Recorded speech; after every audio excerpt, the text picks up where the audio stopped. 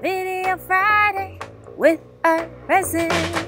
Hey guys, today I'm going to talk to you about silicone molds. Now, a lot of people are using silicone molds for things like petri dishes, but I just wanted to point something out. So Jeff, if you want to come a little bit closer here, not that close.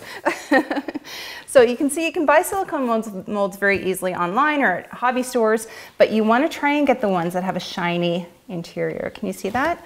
Versus this one, which is matte, because guess what happens? I'm going to show you. I did 2 purple pours here with resin tint. See, this one came out beautifully with shiny with that glossy ArtResin finish, but check out what happens when you pour into a matte mold. You get a matte finish. So just be aware, if you want a shiny ArtResin finish, then always get a mold that has a glossy interior, okay? And one other thing, sometimes it's really hard to get molds out.